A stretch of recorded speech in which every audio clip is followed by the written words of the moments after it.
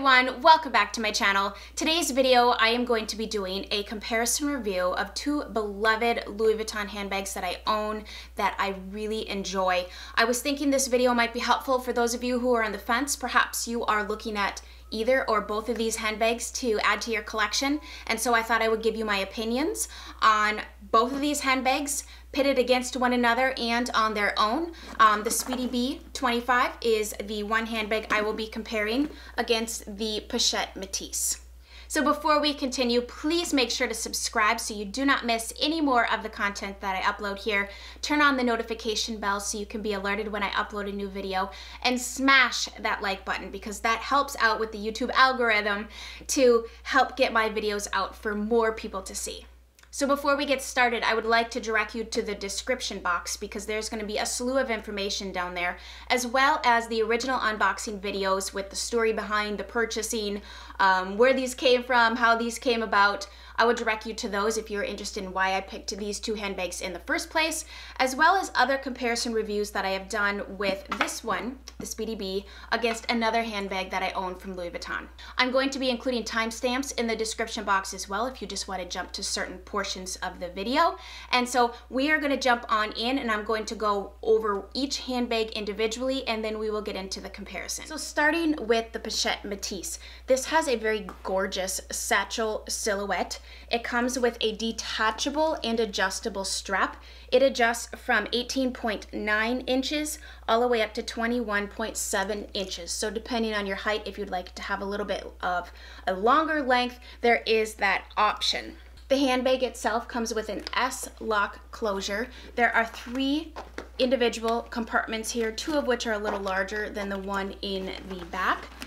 Behind the handbag, there is a zipper closure right here. The top handle here, I have a bandeau on, but it is a treated black leather on the top for the handle, and then there is a little piece of leather right here as well.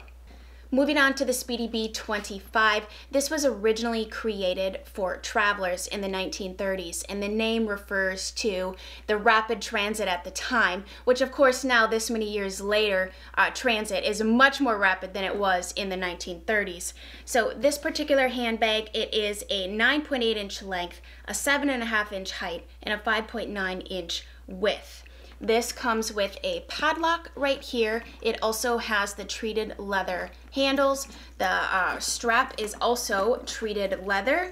It is detachable as well, and it is also an adjustable strap. The strap on this particular one is adjustable from 18.3 inches to a 21.7 inch drop. The inside, I have a felt liner on the inside of here, which I will link in the description box. But the inside of it is basically all open, but there is one little pocket right here, and I just keep the keys for the padlock inside that little pocket when I'm not using it. But you can indeed put this little lock over the zipper here for security. If you were traveling somewhere and you didn't need to quickly get into your handbag, it does provide that added security. Now we're going to move on to the comparison of the two handbags, and a lot of the factors that I'm going to be discussing with you are things that I myself thought about and researched prior to purchasing both of these handbags. So the first factor I'm going to discuss is print availability, because sometimes we want to pick a handbag solely because we like the way it looks. So I'm going to discuss what these come in, what they're available in. The damier ebene is what the Speedy B 25 that I own is in. This also comes in monogram. It comes in the damier azure print, and then they often release this particular handbag in what I'm going to call fashion prints or limited edition things that they come out with in particular collections, things that if you really like it, you might want to get your hands on it because it's not a permanent item. So this handbag comes in those other options. The Pochette Metis is this particular handbag, and I chose it in the reverse monogram. So I was really drawn to this. Now when it first came out, I didn't really like this color, but I've grown to love it. I mean, I find that it really works well with a lot of things that I wear. I wouldn't say this is the best color scheme for maybe like spring, summer per se, but you can change that, you know, brighten up this handbag with a bandeau. However, this bag does come in the monogram. This is the reverse monogram, It does come in the empreinte leather, which is all leather handbag. These are coated canvas. These are not leather. It does have leather accents and leather handles and leather trim on these two particular bags, but the empreinte leather is their more luxurious, kind of soft, embossed leather, if you will. And then I have also seen this come out in limited edition collections. So as far as the two handbags, there are a variety of options within choosing a print if that is solely what you're going on. Next, I want to talk price, because price was a factor for me. With my first Louis Vuitton handbag, I had a budget. And I walked into the store and quickly realized that there was only about 2 handbags that I could choose from on that budget. But I was able to make a choice. Now, at the time that I purchased these have since gone up in price. So this price is current as of January 2021. The Speedy B retails for $1,650 US. Pochette Metis retails for $2,100 US. So next, let's talk about size. Size is definitely a factor to consider when going about purchasing a new handbag. Some of us really love to have just a smaller handbag that carries our necessities, and others of us want to carry everything but the kitchen sink just in case. I've already mentioned the dimensions, but I am going to hold them up side by side so you can see how they compare next to each other. The Pochette Metis is rather deceiving. So it has the zippered compartment on the back, and this is typically where I put, like, if I have my grocery list, which is currently in here, or my phone. I would not stuff this too much because keep in mind it is a crossbody wear handbag, so it is going to sit on the side of your body and you don't want something too clunky or too full. I wouldn't overstuff any of my Louis Vuitton handbags. You just really want to take into consideration if I need to carry more that day, maybe this isn't the handbag. However, I will tell you this can carry a lot. So inside the handbag, it has 3 compartments. This very back one, I keep my keys in and a mirror little compartment here. So I have my key pouch with my car keys. This handbag opens in an accordion style, so it really can hold a good amount of things. In the middle compartment, I have my little Pochette Metis, and then I carry my sunglasses. And then in the front compartment, I have some hand lotion, my little, I don't actually know what the small version is called, like a small zippy wallet, pens, which you probably shouldn't keep those open in a handbag. But if you can kind of see inside there, it is dark. This is a felt microfiber, that's probably the word, microfiber lining, so it's easy to clean. And so here's what the bag looks like, completely opened up. I would say that this handbag is almost a medium size. I'd say it's like a small plus or a medium minus handbag because it can carry all the essentials that you need, but I would not overstuff it because what's going to happen is then it's going to be kind of hard to open and close with this enclosure here. And if you overstuff it, you might risk, you know, just something not looking quite right, or this is going to get wider and wider on your body. So as you're carrying it, the silhouette of the handbag and how it looks on you is going to change. But I think that this, for me, holds everything that I could need. Keep in mind that the things I have in here are pretty narrow. I wouldn't put any like larger sunglass cases in here or anything. So that because the profile of it is more slim, I would just keep in mind the things that you're going to put in there, you're going to need to keep them a little bit like a smaller profile so that the bag looks on your body and sits right and it closes properly.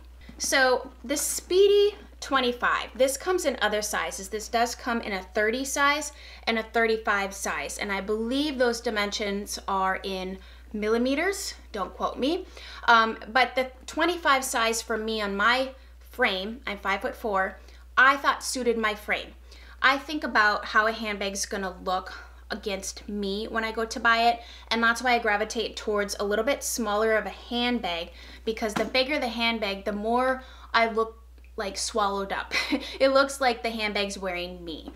Now, that being said, this is a workhorse. This can hold a lot of things. Now, currently I just have a little organizer in here because I like to stick things in individually when I carry this so I can just grab them out instead of trying to put pouches in and out because of the opening. So the opening on here is decent. But if you're gonna start to try to put, say, an iPad or a tablet in here, you're gonna need to angle it a little bit to get it in. Now you can easily get smaller things in and out of here, but larger items, you might have to angle a little bit differently. But you can really stuff this. You can fit a lot in here. I forgot to mention it also has this little ring here that you can attach keys to. It does have that little tiny inside pocket. I mean, it's so small, it holds what? You know, a very small amount. I just keep the keys in there for the locket. But as far as size is concerned, I would say that comparing between these two handbags, I think this one's gonna carry a lot more, especially if you have a sunglass case that's not as thin as my Ray-Ban sunglass cases. Let me just show you. These I keep in the Pochette Metis because I find that this slim case works the best, but maybe you have prescription glasses or you have a hard case that you can't really part with. You might have to consider that when purchasing the Pochette Metis, or maybe put them in a slimmer case. But stuff like this works better in the slimmer profile of the Pochette Metis versus the Speedy. Security. This is definitely something to consider because I myself am not a tote girl, and one of my #1 reasons why I dislike a tote is because it has no security. It's just floppy, wide open. You have your handbag in your car, you slam on your brakes, your purse goes flying, and everything in your purse is now on the floor of your car. I know we've all been there. I like a bag that can zip or lock. Something that is completely secure. I feel confident and safe carrying this around. I don't live in an area where I need to be, you know, I don't live in New York City, for example, where you're constantly around other people. That would be something I would consider when purchasing a handbag if I lived in an area where it was like that. But even so, it doesn't matter. Maybe you're out somewhere late in the evening, or you're out at a bar, or you're out for dinner late at night and you set your purse down somewhere. You don't want to be concerned about someone getting into it. So I love the Speedy for that reason because, like I said, it has the zipper closure, but it also has this lock. So that's just like your added little security protection. I love the closure on this. I think it's kind of fun. I'm not sure how it will wear over time. I have not had this purse for years at this point, so I'm not sure how this will wear. I don't have any existing scratches or anything on it, but I think as far as security, I would probably choose the Speedy B 25 if that is indeed a large factor consideration for you. The next category is durability, and durability is important to me. If I'm going to invest this kind of money into a handbag, I need it to be able to stand up to my lifestyle, to stand up to children touching it, to stand up to me throwing it into my car, throwing it over my body, going shopping, being out in the rain, how I live life. I do not want to baby a handbag. I don't want to carry an umbrella for my handbag. I want to just use it. And I want to use it carefree, and I mean, you spend the money, you want to use this thing. You don't want to spend the money and put it in a closet and just know that you have a collection and not actually use it, because then cost per wear is not a good ratio. So both of these handbags are made of the same material. They're just different prints. They are both coated canvas. Coated canvas can get wet. You don't have to worry about a leather handbag. If you get water spots on it, or if you get caught in the rain, it can ruin the handbag. You have to wipe it off and all of that. I can't be worried about that, because more than likely if I'm out in the rain, I have children out in the rain, or I have groceries, or we're out doing something, I don't want to worry about this, okay? That's just not a thing I want to think about. So this is very carefree.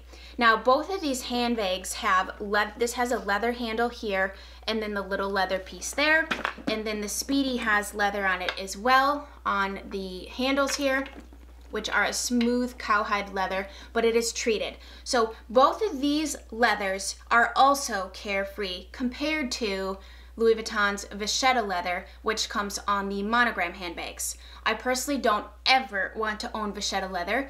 It is way too much maintenance for me. I'm not a huge fan of the patina look myself. I like this. I don't want to have to worry about sunspots, water spots, aging. Is it aging well? I don't want to spend $2,000 on something and then have it look 10 years old because it got wet. Now I realize it can age well. It can be maintained. I get that. But for me personally, I don't want to have that worry. I don't want to think I'm wasting money on something that's not going to look and perform well. So for me, both of these are great durable choices. So I'd say this is a tie as far as durability. How you wear and carry the handbag. This is huge. And I think this is where my biggest opinion lies, in the fact that I would choose a handbag that suits my lifestyle, suits my style, what I wear, the clothing that I wear. Are you a little bit dressier? Are you a little bit more casual? And I have differing opinions on both of these handbags for both of those scenarios. So let's start with the Pochette Metis. The Pochette Metis has such a cute satchel profile. I actually really like this handbag carried without the strap when I'm wearing something a little bit dressier, because suddenly it's not a casual crossbody everyday bag. It is like a clutch, it's like a satchel. You still get everything about it. You still get all the bells and whistles. You just don't have to commit to the crossbody strap. Now, when you are wearing this crossbody, it is more casual. I feel it gives off a more casual vibe, but hello, that is so practical. I highly recommend a crossbody bag if you have children and you need free hands, you got to push a stroller, you're walking around a mall, you're going to a zoo, you're going somewhere where you want to have your bag on you, but you need your hands at the same time. That's where stuff without a crossbody strap gets a little bit tricky, because if you don't have a secure place, if you don't have a stroller that you're pushing, then you're stuck carrying it and you get one hand. And I don't like that. I like versatility. I find that both of these handbags, for that reason, are incredibly versatile, because they both come with a strap, which both of them are adjustable straps.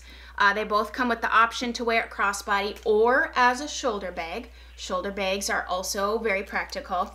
But I personally love the fact that basically you can wear both of these handbags three ways. You can carry them as a satchel, you can do the shoulder bag option, or you can do the crossbody. I also think it's cute when you carry this handbag with the strap attached to it as a satchel. It's like kind of a casual, kind of slouchy, fun, funky way to wear it. Like you have the strap in case you need it, but you can carry it this particular way. So for a casual bag, if you are a jeans and t-shirts kind of girl, sweaters, you sometimes get dressed up, but most of the time you are just casual, you just want something nice, you're not going to be wearing business suits every day, I would recommend this. Because this particular style, I think, really elevates the look of your outfit. I love the versatility of the satchel. I'm going to do a separate video on my thoughts on the bandeau, so stay tuned for that. But I just really love how functional, practical, yet stylish this bag is. It's a workhorse bag, it truly is. But if you despise crossbody, if that is not your thing, you can't stand it, then I would steer you to the Speedy B. This is another classic, iconic handbag silhouette. I love that this can be dressy. I love that, because when you detach that bandolier strap, it just looks like a very chic satchel bucket type situation. I have worn this and carried this with high heels, not mini skirt, oh my gosh, no, I don't wear mini skirts, pencil skirts, blouses. This bag works. This bag also works with a tank top and sweater and jeans. You just can't go wrong.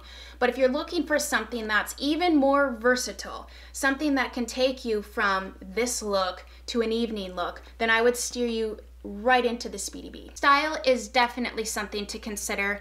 I wouldn't go out and buy a dressy handbag, because I don't wear clothes that correspond with that. And I think that in a handbag, if it's too dressy for a hoodie, sweatshirt, and tennies, I personally, my opinion, don't like that look. Like, I would not carry a very dressy Chanel with a hoodie and tennis shoes. I would opt more for something like this. So considering what you wear on a daily basis, if you are a woman that goes into the office, gosh, both of these would really work. I think if I was going to go to the office every day and I wanted this silhouette, I would probably carry it without the crossbody, or I would carry it as a shoulder bag. But I really love this handbag when I am doing something a little bit dressier. I have styled both of these handbags with nicer outfits going to church, but I've also styled them in really just t-shirts, jeans, sweatshirts, shorts, casual. I think both of these handbags can work across the board for many different scenarios. And that's why I love them so much, because they have that dressed down casual look, but they have the option of becoming that dressy chic little handbag that looks great with a power heel. I guess at the end of the day, I would really consider, what do you do every day? Where do you go? What is your style? How do you dress? And how is the handbag, because it is an accessory, how is this accessory gonna work with what you choose to wear? And then I would make your decision based upon that. If you guys have any other questions or comments or anything I have not touched upon, please leave a comment below and I will get to answering that. Thank you guys so much for watching today's video. I hope you have nothing short of a fabulous day, and we'll chat again soon. Bye guys.